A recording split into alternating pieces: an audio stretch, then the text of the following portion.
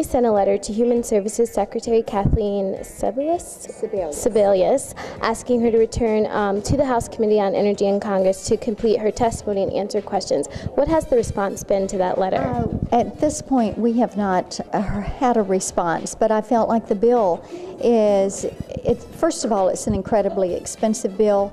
Secondly, it is something that is vitally important in a very personal way to our constituents, and because of the nature of this, we would like to get those responses. Right, and what do you intend to ask her when and if she does return? Number one, how do you plan to pay for it? And number two, show me where this has actually been put into practice and saved money. Mr. Gaffney, the media has featured nuclear arms control as one of the most important issues facing our country today.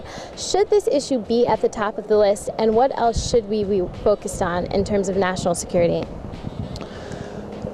There's a misconception when one talks about nuclear arms control that you're actually going to be able to control the problem that is currently and will probably increasingly be afflicting the world with respect to nuclear weapons. And that is not the arsenal that the Soviet Union once had and the arsenal that the United States still has, and how they relate to one another, which is the principal focus, particularly of the Obama administration's nuclear arms control agenda. Rather, it's the fact that you have lots of countries that either now have nuclear weapons or are in the process of getting them, who are not going to pay any attention to arms control treaties, who are going to continue to have and probably build up their nuclear threat, and more than a decent chance of using these things or giving them to people who will.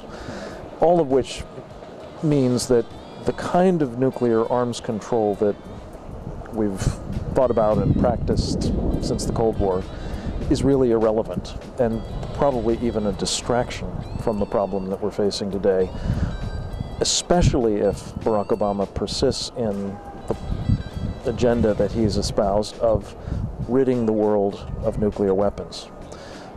The practical effect of that will be only, I'm afraid, to disarm us and none of the nations that we worry about, and that will leave the world a more dangerous place, not a safer one.